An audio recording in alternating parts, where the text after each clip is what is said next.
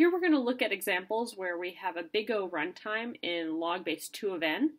So here I have code for a function have count, and you can see when n is equal to 1, it returns 0. Otherwise, it adds 1 to have count, and the input is half as big. So quotient, remember that's just division and then floor. So similar to Java integer division. So I can call have count with input of 1 is going to give me 0. With input of 2 is going to give me 1. Input of 4 is going to give me 2.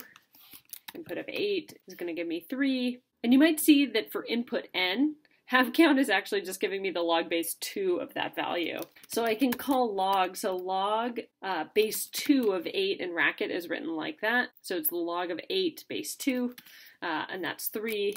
Or have count 256.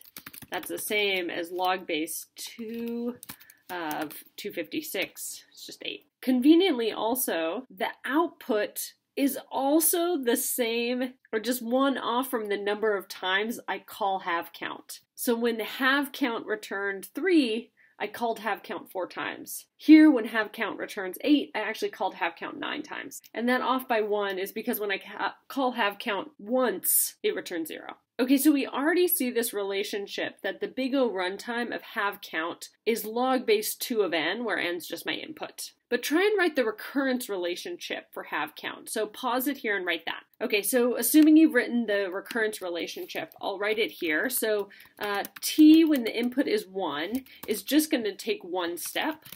And t when the input is n, so that's a recurrence call with input of size n. That's going to take one step, plus it's going to make a recursive call with n divided by 2 as the new input. And normally the number of steps and the output of our function are not the same, but here I've designed it so that those are the same. And so we know that this is going to be in O of log base 2 of n. And I want to draw your attention to the fact that, you know, if I change that 1 in my code to a 0, that means my function will just always return 0. So the output will always be 0. But this recurrence relationship would stay the same. Because the recurrence relationship is not about the output of the function, it's about how many steps the function is going to take, and specifically how many times am I going to make this recursive call.